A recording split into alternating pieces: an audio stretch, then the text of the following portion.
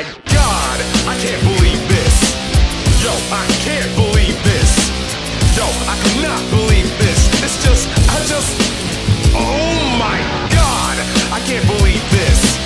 Yo, I can't believe this. Yo, I cannot believe this. Yo, let me tell you something.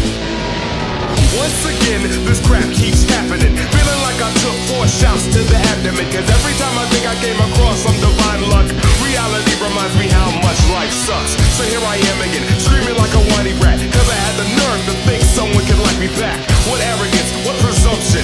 Either that or some intense malfunction that keeps building these hopes up with my insane heart. With each new endeavor, I think this is where the change starts. And this time will be an exception to my track record. But maybe I should have hired a fact checker to tell me, hey, need I remind you, you thought the same thing every other time too.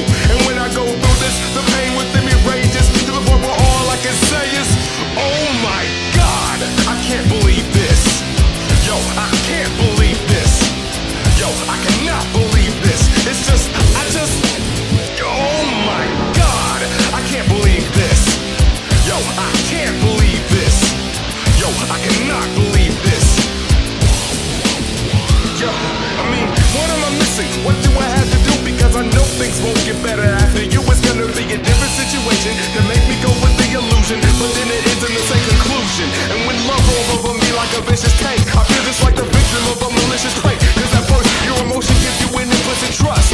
But then when that expectation gets crushed, it's so embarrassing. You think, how could I fall for it? And trust in your own feelings gets distorted. But in the practical joke where someone else is the prankster, it's your own emotions that drove you to such anger. That sprang from the fact that you feel like a buffoon, from blowing up your own hopes like a balloon. And when I go through this, the pain within me rages to the point where all I can say is, oh my God, I can't believe this.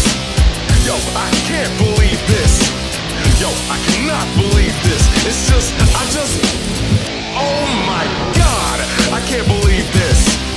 Yo, I can't believe this. Yo, I cannot believe this. I'm so sick of going through this. No matter what fate chooses, I'm the one who loses. It's the same old music. See, what you did was confuse a nice guy for a eunuch.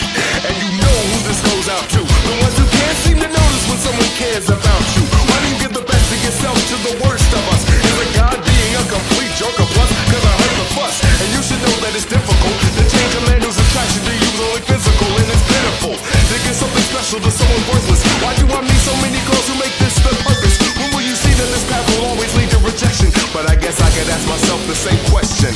I mean, we're both on a similar mission, chasing after something that will never come to fruition. And heartbreak is heartbreak, I get it, but his was different. She had someone nice to fall back on, and I didn't. And that's how it always ends, because I'm just a really good friend.